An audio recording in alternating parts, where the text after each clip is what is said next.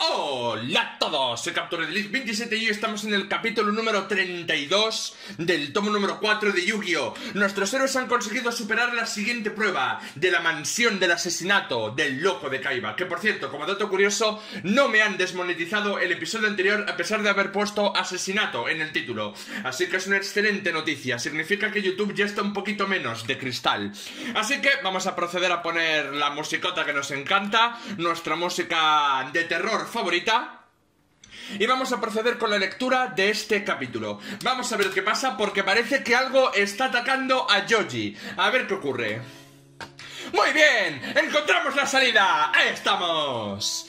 ¿Qué? Yo también soy parte del grupo. ¿Por qué no puedo jugar? Che, pobre Yoji. Es la primera prueba en la que no se luce. ¿Eh? F por Yoji. ¡Oh! A mamarla. F.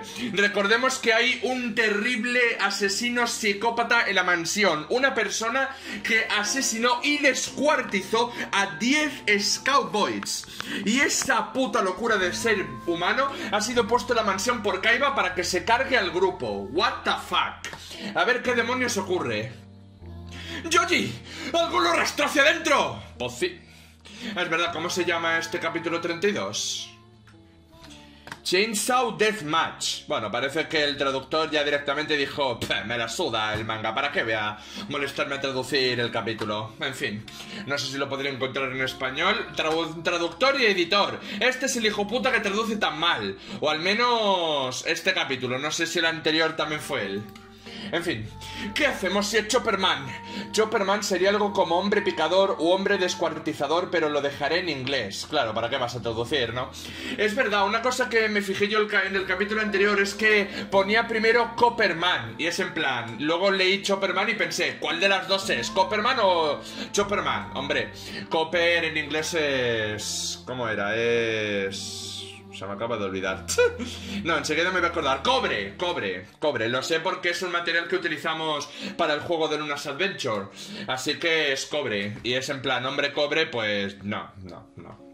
No puede ser, tiene que ser Chopper, que no sé lo que significa Chopper, pero bueno, aquí ya lo está poniendo. A ver. ¡Maldición! Justo cuando encontramos la salida, resulta que hay un asesino del otro lado. Bueno, ya sabíais que estaba, no sé por qué os habéis confiado. Che, no puedo soportar ese mocoso, pero tenemos que salvarlo. ¿Por qué? Podéis echar la culpa al asesino, la madre lo entenderá. ¡Vamos! ¡Ey! ¡Ayuda! ¡Es la voz de Yoji! ¡Bien, vamos!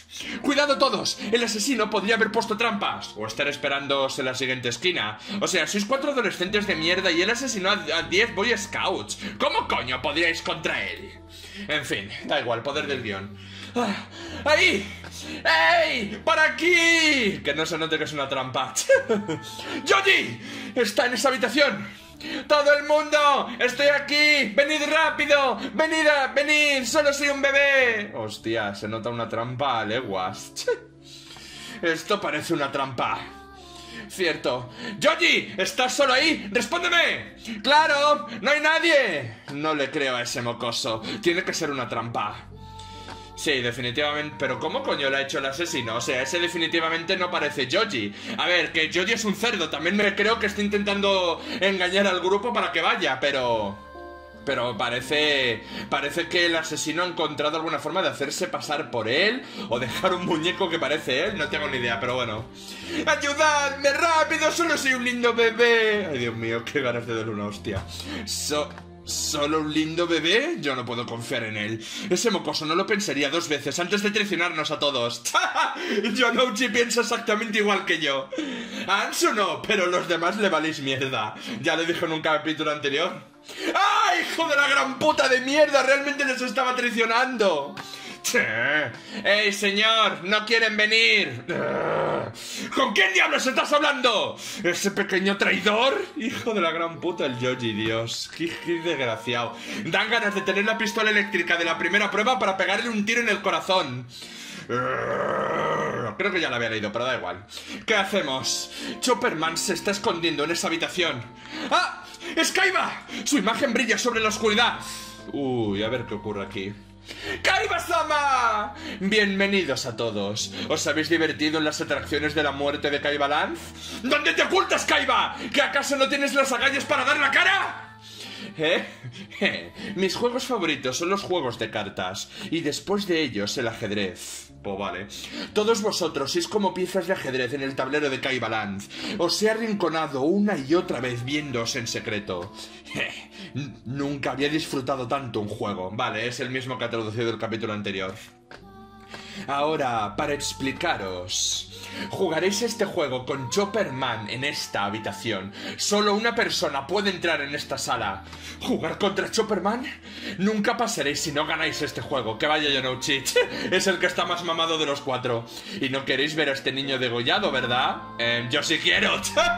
Te juro que yo sí quiero. Ahí, apriétale más fuerte, que sufra el hijo puta. Chopperman obedece todas mis órdenes. Si yo le digo que lo mate, es el fin. Pues que lo mate, me suda la polla. Kaiba-sama, es una broma, ¿verdad? Usted nunca haría eso. El momento en el que tu ídolo se convierte... o sea, en el momento en el que se te cae tu ídolo. Literalmente. Bueno, literal, nunca mejor dicho. Tendría que haber dicho mejor. ¡Kaiba! ¡Suéltalo! ¿Por qué? Ahora, ¿a quién le gustaría jugar? Yonouchi. ¡Ayúdame! Yonouchi es el del que más confío. ¡Maldición! Tendré que... Espera, Honda. Yo iré. ¡Toma! Ese mocoso nos ha ayudado un par de veces antes. No, corrección. Ha ayudado a Ansu. Vosotros le valéis mierda. La primera vez fue a cambio de tomarse un baño con Ansu. Y la segunda fue para que Ansu no muriera. Así que te calmas.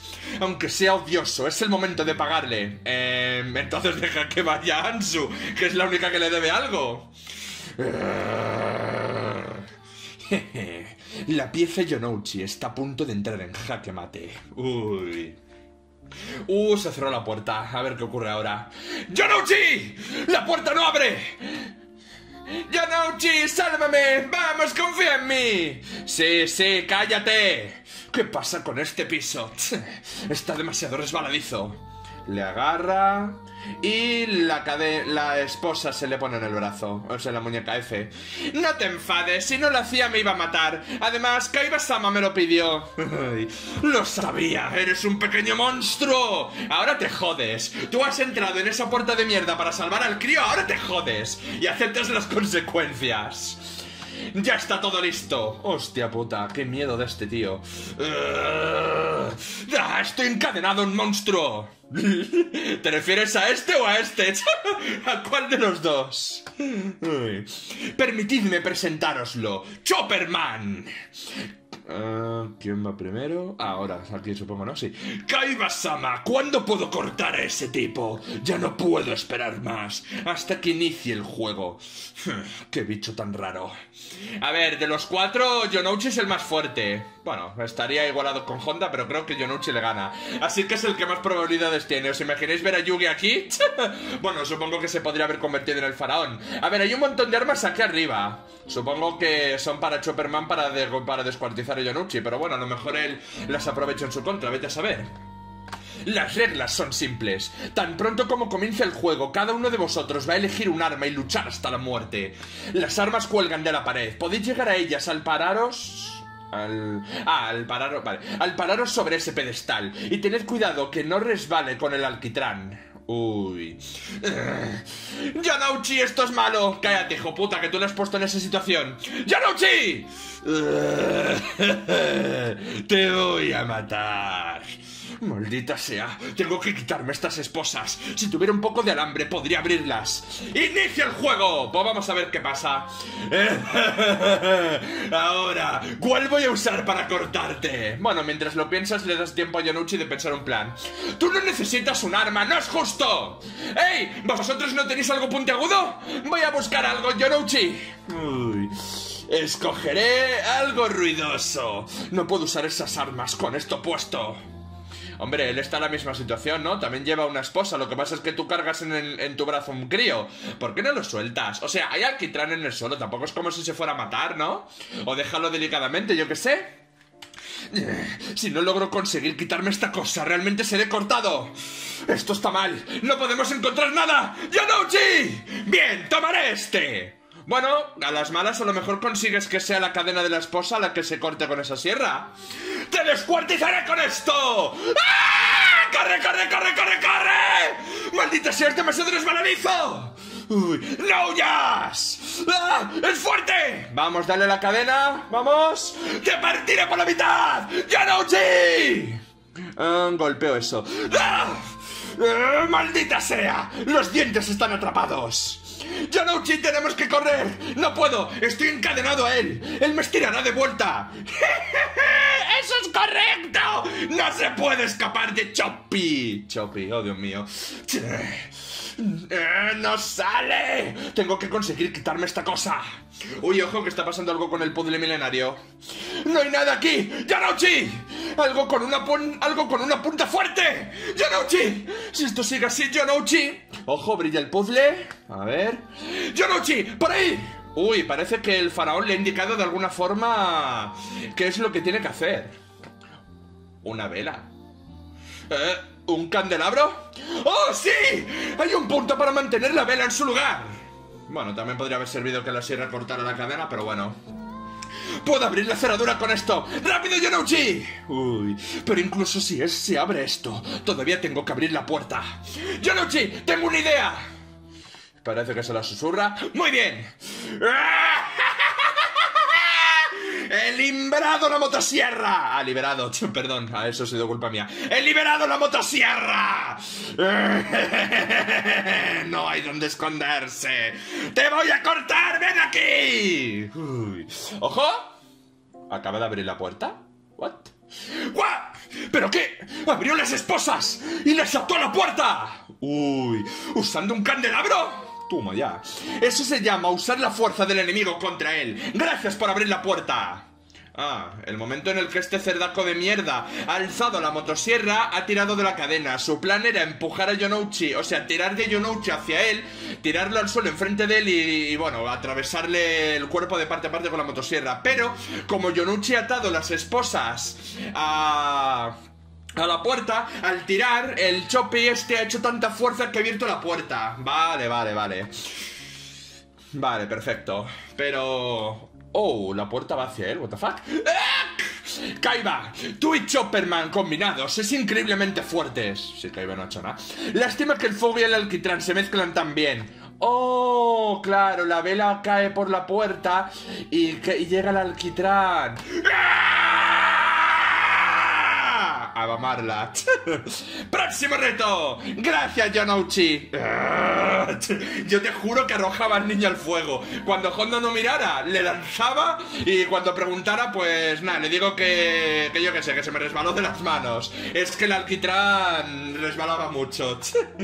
Madre mía, Willy. Pues segunda persona que asesina el grupo, ¿no? Hombre, no sé si podemos contar al mayordomo porque no sé si realmente ha muerto, pero el primero se lo cargó Yugi con ese Yamino Game, que fue el criminal ese que entró en el restaurante donde trabajaba Ansu, que ya sabéis que en el anime el fuego que lo quemó vivo fue una ilusión, pero en el manga realmente se murió. O bueno, yo supongo que murió, su cuerpo entero se quemó, no sé cómo puede sobrevivir eso. Y segundo es este tío, básicamente, que acaba de palmarla así. En fin, oh mire, tenemos una imagen de Ansu muy sexy. Bueno, la hemos visto antes un segundo, perdón por el spoiler, pero bueno, al menos podemos ver a Ansu bien sexy. Vale chicos, pues con eso despedimos este episodio del manga. Espero que lo hayáis disfrutado un montonazo y esperad que ahora vamos a leer los increíbles, magníficos y suculentos comentarios que me dejasteis en el episodio anterior. A ver... mansión del asesinato, 221 visualizaciones, 34 likes, 37 comentarios. En verdad Yugi demostró tener cabeza fría para pensar en momentos difíciles. Bueno, eso me acuerdo yo, ya falta poco para que el anime empiece a enfocar en juego de cartas para niños. Pues sí. Hola Don 027, buenas tardes, interesante referencia de Urmoste, Yu-Gi-Oh! 0, el manga se ve interesante, desayunar me sirve para reportaje del periódico. Pues vale. Buenos días, Don Capture 548, mejor pregunta aún, ¿me estás diciendo que Ansu es una persona de mente cruel?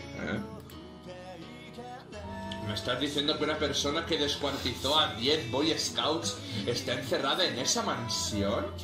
Eso es definitivamente muchísimo peor que lo que me inventé yo para... sí, bueno. La verdad no te he entendido. No sé por qué dices lo de Ansu de persona de mente cruel, pero bueno.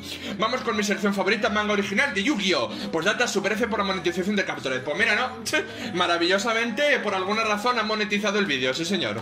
Me gustó el acertijo de los números binarios. Lo malo era perder una mano, pero aún así estuvo bien. Pues sí, la verdad. F por 1127, si YouTube le desmonetiza su vídeo, se han entretenido el amigo. Esperemos no haya el próximo capítulo no lo desmoneticen. F por 1127. ¿Cómo es el manga de Gore? Me sorprende que los capítulos anteriores pudieran monetizar los vídeos y que YouTube no se los borre los vídeos por ser como es el manga. Pues sí, la verdad, sí señor, me sorprende. Decimos a los dioses antiguos que no pase eso. F para 1127 me pondría triste. Hipócritas de mierda. Si hubierais tenido el adblock desactivado, os habrían salido anuncios y os habréis dado cuenta de que el vídeo no está desmonetizado. Así que callaos la boca, hipócritas. Con este capítulo sabemos que en Kaiba Corp contratan a todo tipo de personas, desde mercenarios y psicópatas. A saber qué otro tipo de gente contrata. Ya ves, locura máxima. Capture, pensé que los sábados y domingos no leías comentarios. Soy para los mexicanos y domingo. Sí, es que básicamente el domingo se han alineado los astros y he podido grabar, así que he podido leer los comentarios del jueves, ya que el viernes y el sábado no pude grabar el manga. Como lo del asesino resulta ser cierto, yo si fuera Yamiyugi le haría lo mismo que hizo Shadi cuando mató al tipo del museo, pero ahora con Kaiba por tantos intentos de asesinato. Sí, ¿verdad? No sé cómo Kaiba se salvó a la furia del faraón con todo lo que hizo. Es interesante referencia a Shadi, el juego de la sombra, macabra, uy vaya. El asesino secuestra a Yoji. Ansu, ay no, se robó el bebé, qué lástima. Bueno, no hay nada que podamos hacer para salvarlo. Vayámonos de aquí y salvemos nuestras vidas. Es lo que Yoji habría querido. Yo habría hecho exactamente lo mismo. Sí, uy, eso estuvo cerca. Primero casi mueren electrocutado, ahora casi les corta la cabeza. Eso explica el origen de la carta trampa, tragedia, guillotina, supongo que dirá. El manga es casi igual al anime, pero sin el relleno. Pues sí. Y aquí a Junko le ha sorprendido algo. El día que Ansu tenga sexo, esta será la cara que pondrá. La verdad, la DVD. ¿De respuestas? Ah, sí, Kaiba es un enfermo. Por cierto, monetizado está porque me tuve que comer publicidades. Ahí estamos, una persona de verdad que entiende que hay que comer y desactiva el adblock. O ve el vídeo desde el móvil. Grande Junko, mejor que los hipócritas que hemos leído antes. Si es difícil de creer, ese Junko es muy pervertido y psicópata quedó. A veces siento que las trampas de Sao se inspiraron en este manga. Pues la verdad, ¿te puedes creer que nunca he visto Sao? Lo que sí sé es que es super hiper mega gore, así que no sé cuál será la inspiración de cuál.